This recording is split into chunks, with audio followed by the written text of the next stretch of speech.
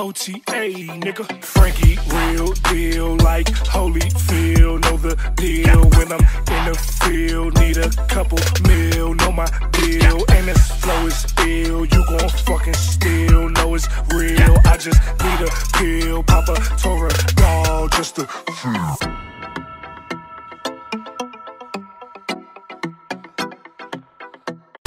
YouTube. Today I have a very special guest. You see him on WWE, and he's also a rapper, a football player. He's been on A&E, ESPN, Fox. Jesus Christ, you do everything, dude. It's formerly known as Top Dolla, AJ Francis. What's up, yo? Hey, what's up, man? Appreciate you having me, dog. Yeah, I've done a lot of things, but I got more to do. You know what I'm talking about? Of course. And like, I've learned, like, looking up information about you, man. Like, I knew that you went to Maryland. I know you played on multiple NFL teams, but you went to Gonzaga High School in Washington, D.C. And yep. I went to the rival high school of that in Hyattsville, Maryland, DeMatha. Yeah. That's kind of awkward. We kind of accidentally got beef on site. Hey, on site. And the crazy thing was, people don't know this, but the last two schools I picked between were Gonzaga and DeMatha. And the reason I picked Gonzaga, well, I like Gonzaga better as a school, honestly, but like one of the big reasons was because I had a direct line of transportation to their DeMatha. I did not have to get a ride like in a car, but you know, Gonzaga I could take the train, and as soon as I could take the train, I was like, well, I'm on. You know what I'm saying? Fair enough. Yeah, the metro's right over by them too. Like, I know one story real quick. They brought us into Gonzaga just to have like a little peace gathering, right? And then right as we're about to leave the school, they walk us through the hallway that shows every time they beat DeMatha in anything possible. I'm like, y'all did this on purpose. Y'all did this on purpose. Something they would do. Them boys crazy, man. When I was there, like, I mean, legally, I'm not allowed to say what, you know what I'm saying? But when I was there, I'll just say that them boys, I didn't do nothing. I wasn't there. I don't know who was there, but I know some things happened. Let's just say they was doing some crazy things. Definitely too. I want to talk about just like everything that's been going on in your life so far. I mean, you've had an insane life so far, dude. You dropped an EP a few months ago called First Class. What's it like being a rapper, a wrestler, a football player, a TV host, etc.? How's it being AJ Francis? I mean, I just never limit myself. You know what I'm saying? Like, I don't ever let nobody else tell me what I can and can't do. I was in the NFL, like I've rapped since I was 12 years old. I played football at 12, so I started both the same year. Yeah. But I stopped rapping like my sophomore, junior year in college.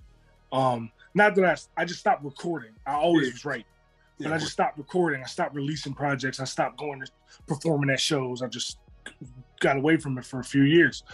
And during that time is when I got to the NFL. And, you know, I was like 4 years into the NFL, and I was like, you know, most NFL careers are 2.5 years, you know, and I was undrafted, so most undrafted players don't even play a year. So like, I'm 4 years into my career, and I'm like, man, what haven't I done? Like I'm so blessed. I have been given this opportunity to play in the NFL. And, you know, a lot of people get to the NFL and they spend their money on cars and jewelry and nights out. I traveled the world. Like from age 23 when I got to the NFL to age 29, right before the pandemic happened, I went to like 23 countries in that time span.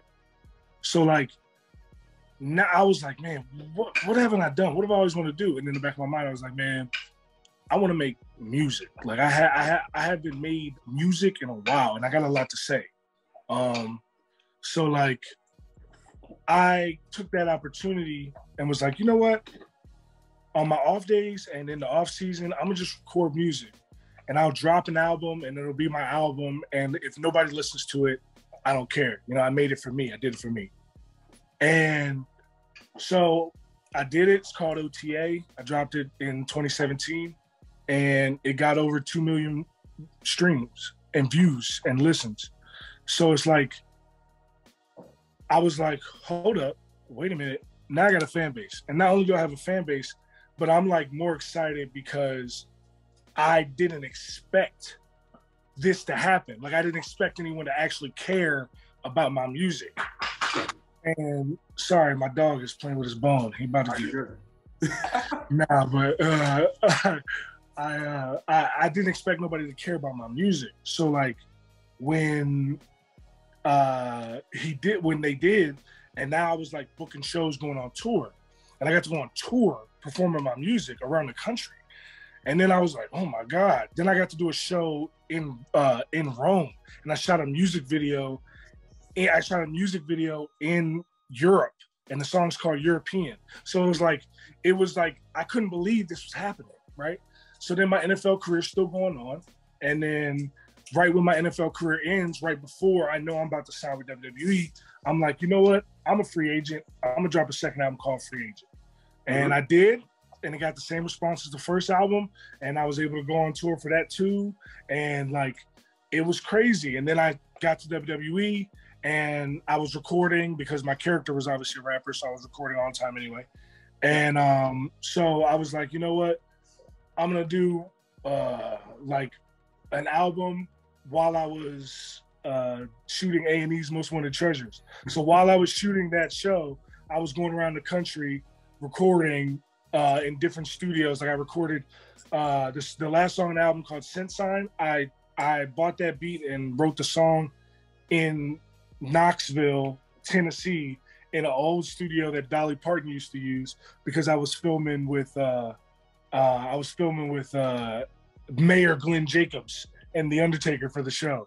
So and on one of the off days filming, I went in the studio. So like, everything else that I recorded was at my house.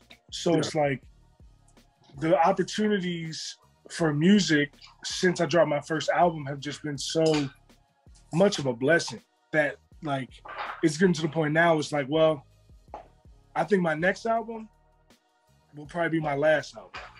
You know what I'm saying? Give the folks 4 and call it a day. You know what I'm saying? Oh my God, dude! Like you're such a big fan of pro wrestling, and on top of everything that you do, watching you on like A&E Most Wanted, like it seemed like you really know wrestling, like you really were a fan growing up. Where did the love of wrestling come from? I do really know wrestling because I've watched wrestling my entire life. Like going back to, you know, Big Boss Man, Ultimate Warrior, Hulk Hogan, Macho Man Randy Savage, Ted DiBiase, that era when I was like an infant, I was watching wrestling. Then as a little kid, I was watching Bret Hart and Shawn Michaels. And then, you know, as you know, when I got a little older than that, that's when I really fell in love with wrestling, and wrestling became a big part of my life because of the likes of The Rock. The Rock looked like me. He was like something different than everybody else. He was funny. He was charismatic. I was like, yo, I love this dude. Like, I love him. And then not to mention the other guy, you may have heard of him. His name's Stone Cold Steve Austin, is probably the biggest star in the history within wrestling, the biggest star in the business. You know what I'm saying? So like the two of them on TV every week, like I was hooked for years. You know what I'm saying? So then, you know, and then I grew up and matured more. And then at that point, I understood the actual art form and not just the characters, you know what I'm saying? Yeah. And once I took an appreciation for the art form of the matches, of storytelling, of those things, from that point forward, I was hooked. And I took some time away, probably my junior year, my sophomore year in high school until my sophomore year in college, because my schedule, all the practices and stuff and weightlifting trainings I had to go to, which ended up working out obviously. But like all those I had to go to, I was missing shows and I couldn't watch the shows. So I was like, man, I'm just not part of my life right now. But then, you know, when I got back in college, I had more times on those nights and I still got back into it. And then once I got to the NFL, the moment I got to the NFL, I knew I was going to go to the WWE. I knew it. The moment I got to the NFL, I knew. In the NFL, you wanted to be in the WWE. Like, what was the reaction when saying like, yeah, I know I'm in the NFL, which is like this giant organization, but I think I want to go wrestle for Vince. Like, what was the reaction to that? Obviously, the plan is to stay in the NFL forever. Yeah. Unfortunately, nobody ever accomplishes that plan.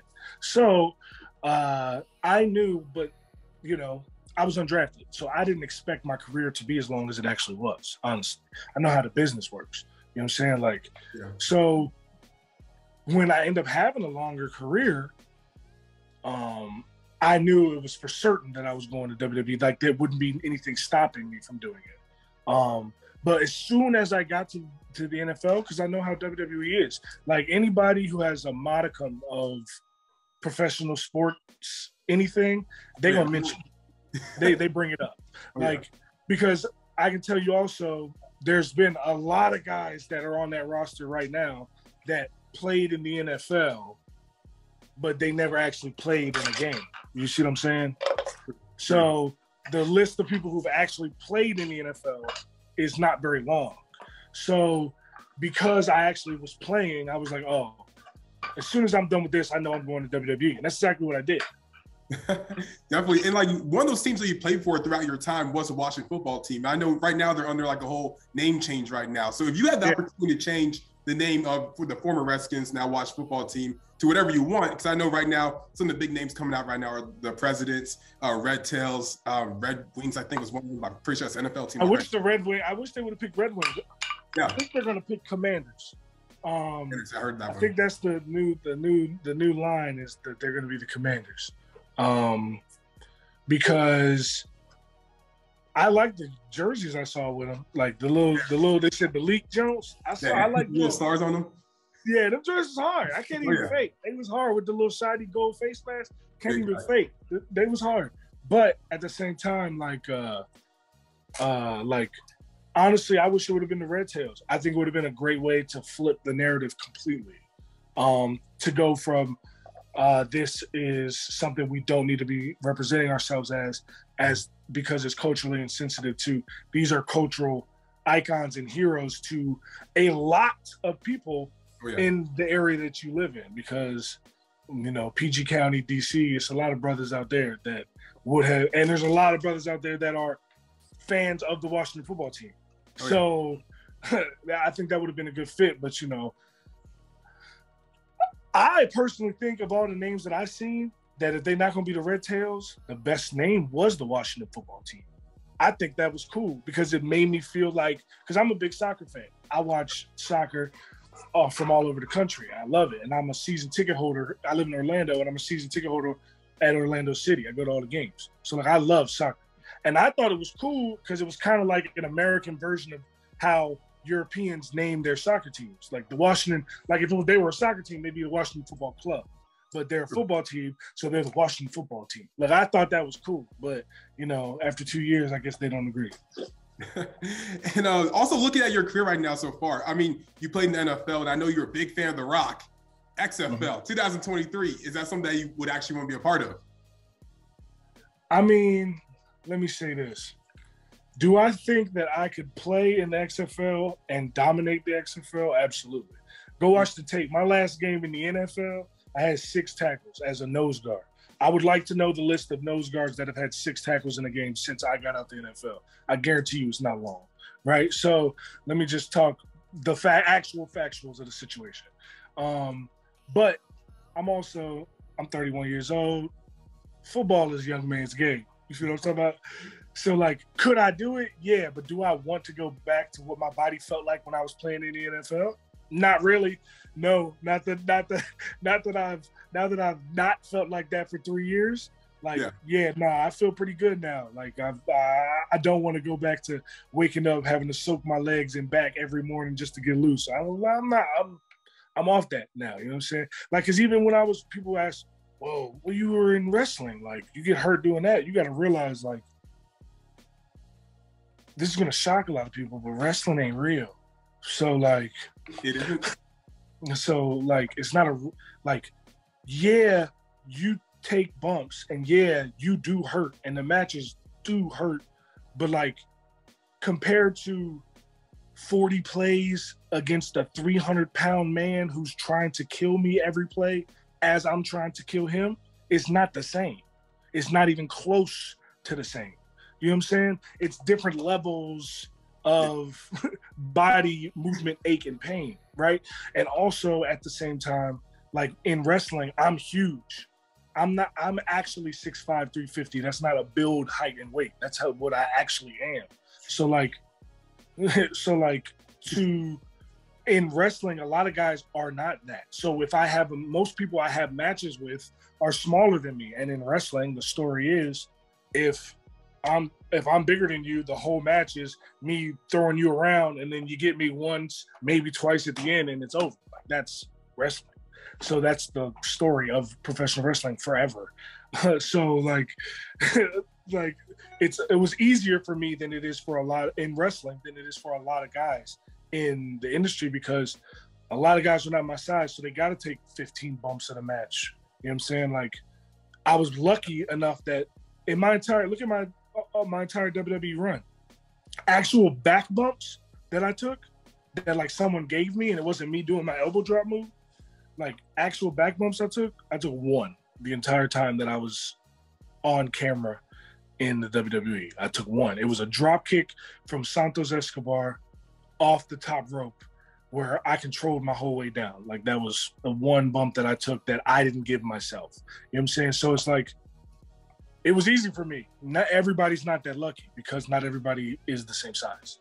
Well, yeah, of course. You're 6'5" and 350. That's absolutely like, you're like the size of a building, dude.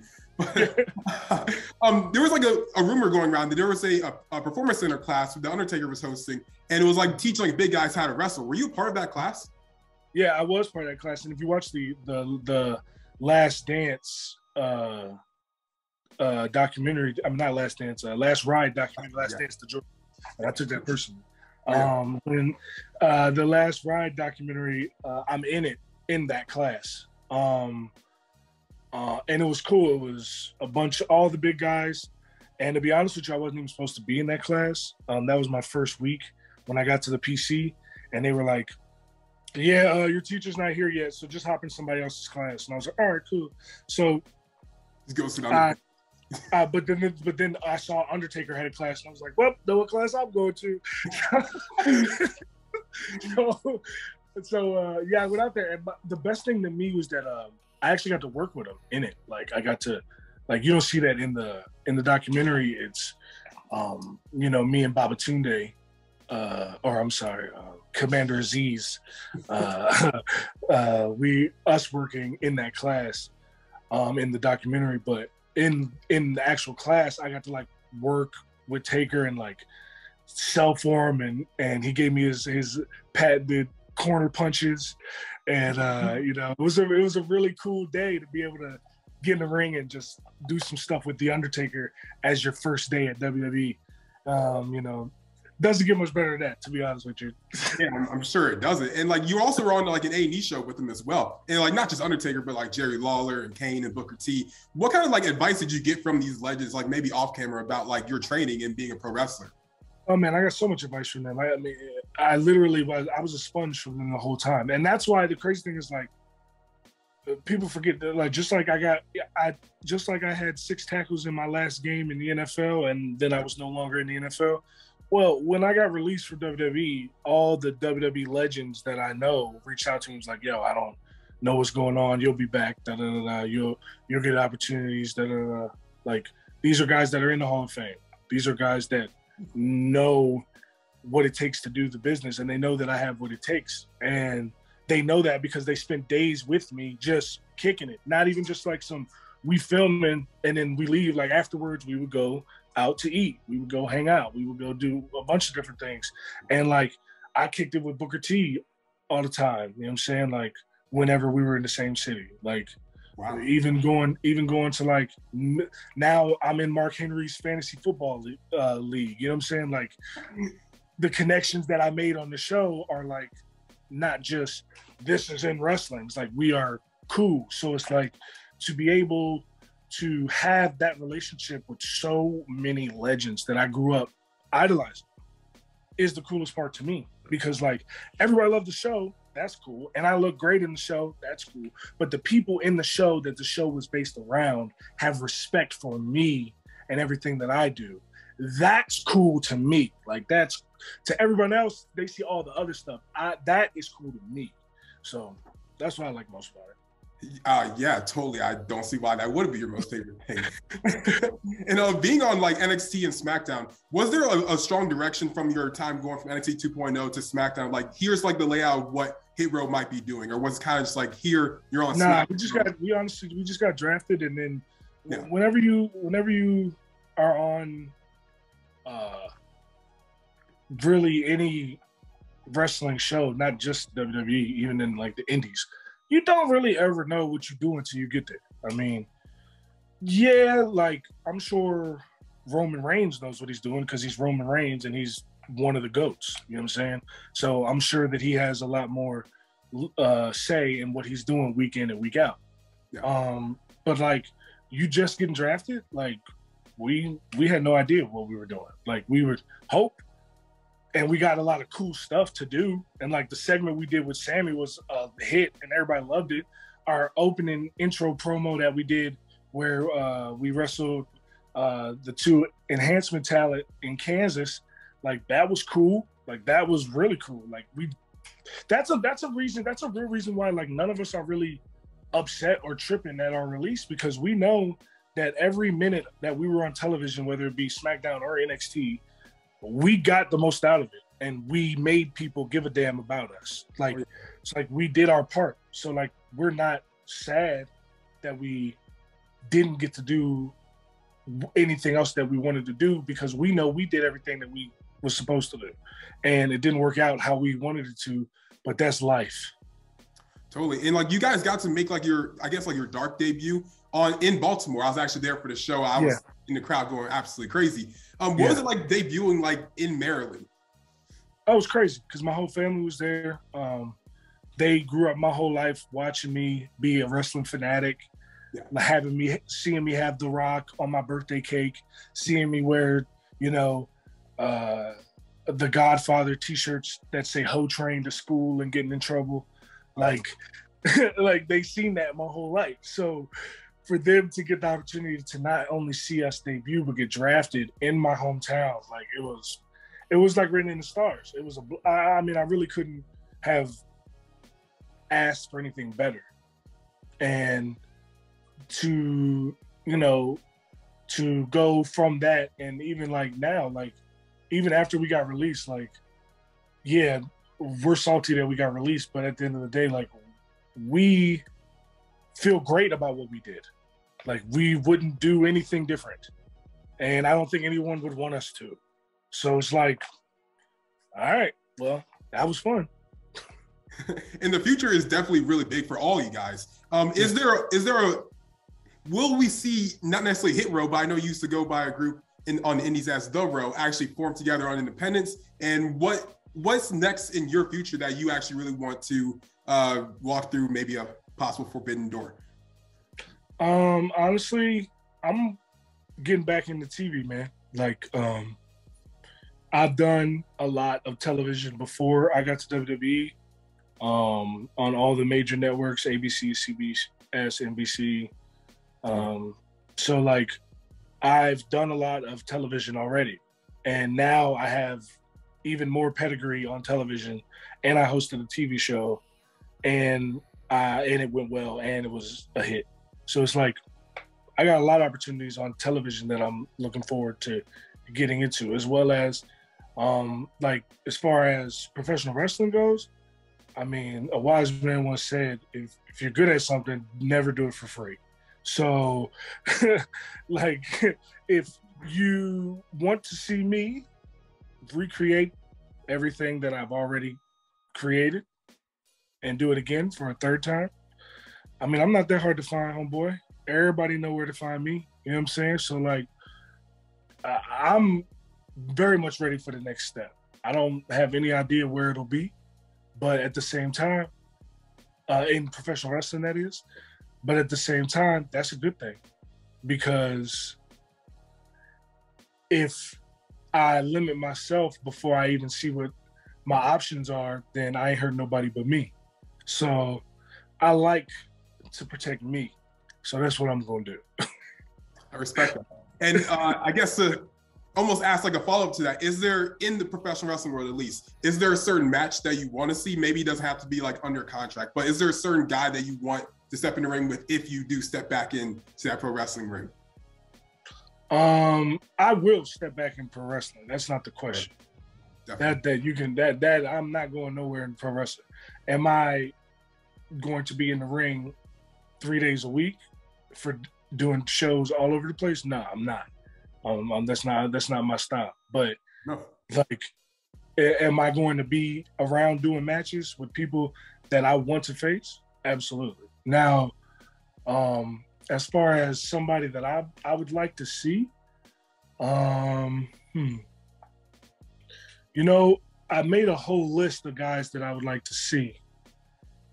But to be honest with you, if I had to pick one person that I want to have a match with somewhere, don't really care where, is Swerve. I think me and Swerve can do some real cool shit. And I think that we have proven for a very long time that we are capable of creating a buzz. And I think we could do it again. Totally, man. And before we wrap this go ahead and wrap it all up. My last thing I saw that was really interesting about you, it had to do with football and during your time in football. You played for Miami, but you're also driving as an Uber driver. Yeah. What was the craziest experience of being an Uber driver while also playing in the NFL? So the full story of that is I was after my second year in the NFL, and yeah, I made good money my first 2 years in the NFL, but I also was dead broke before I got to the NFL. So, you know, a lot of people don't know this, but when you're in the NFL, you only get paid during the season. You know, so like you might make 300 grand, 400 grand, 500 grand, however much it is, during the season, but then you got to budget your money out for the next 7 months, right? So you can either just spend all the money that you just made, or you could get some more money doing something else. So I was never scared to work for nothing, as I've proven my whole life. And so it was my second year in the NFL, and this Uber was just getting hot. And this was back when I could make like 50, 60 bucks in an hour. You know what I'm saying? So like in Miami at the time. So like, and that's without surge pricing. You know what I'm saying? So if I can make $50, $60 in an hour, and I work 4 hours and I make $200, well, that's my spending money this weekend when I go out and do something. And I'm not spending money that I earned during the season. Like, that's still accruing interest and being able to be used in other investments, right? So like, it's called work ethic and having a game plan. But people see it as like, oh, he did it because he's broke. Like, no, bro. Like, y'all ain't never ever hustled a day in your life, so you don't know what it looks like, right? So I did it, but the thing was, when I was doing it, I announced that I was doing it on Twitter, and it went viral, and I didn't expect that. Like, nobody ever expects to go viral, right? So much so that Jimmy Fallon made a joke about. Well, my offensive coordinator hated it because the joke was on the Tonight Show, and Jimmy Fallon said, and I don't know if you heard this, but Miami Dolphins AJ Francis has become the Uber driver, and he said, which is funny because it's the first time all year that the Dolphins have drove for more than 10 yards, right? But look, but I play defense, so I don't give a damn that he made fun of the offense. You know what I'm saying? I don't care. But the offensive coordinator was pissed. Yeah, but it went viral. So then, like, I actually have there's some episodes on my YouTube channel, if you want to check them out, called Have Drive, where I interview people that I'm driving around. And like every major network has bit that since. You got Carpool Karaoke, you got every major network has bit that since. But go ahead and check the dates to see who the first person really interviewing people was in the car. Go ahead and check that out. But like it was fun because like I got to interview like famous people too. Like I got to interview like Billy Corben, who was the director of Cocaine Cowboys, which is it was huge before they did the Netflix release. You know what I'm saying? So like And he did Broke, and he did the U and the U Part 2. Like, so he's like, I got to interview him. That was cool as shit to me. I was like, yo, I got to interview, and now we became friends after that. So like, it was because everybody remembers it just the fact that I was an Uber driver in NFL, but it's so much a funnier story than that because of actually what came from it. Totally, man. And as we wrap it up, where can people find you on social media, and what do you have coming up next in the life of AJ Francis? You can find me on all social media at AJ Francis 410. I intentionally have that on all platforms. So whatever platform you use, if I'm on it, it's AJ Francis 410. And at the same exact time, look for me to make some news, man. I got a lot of things that I've been working on behind the scenes for like a year now that people didn't know about because it just didn't have to do with WWE. Yeah. And now is the perfect opportunity for some of these things to come forward. Not to mention, I just shot the coolest music video of my life with Swerve on Monday, and we'll be releasing the video and the song for it probably in March, I would have to think, maybe even sooner. But it's the coolest concept video. It's like a Reservoir Dogs, shoot 'em up, bang bang, you know what I'm saying, like comic book with like funny jokes in there to like, to like make it like Reservoir Dogs, to make it like one of those movies. So, and it's like just it's just a music video too. So we got a lot of cool visuals in there. And Swerve actually released the, like one of the clips today, on his social media of him like driving, sitting out top the car like the Joker. So it's like a really cool shot that we got. He was like, I want to get this shot. I was like, that's no problem. We could do that.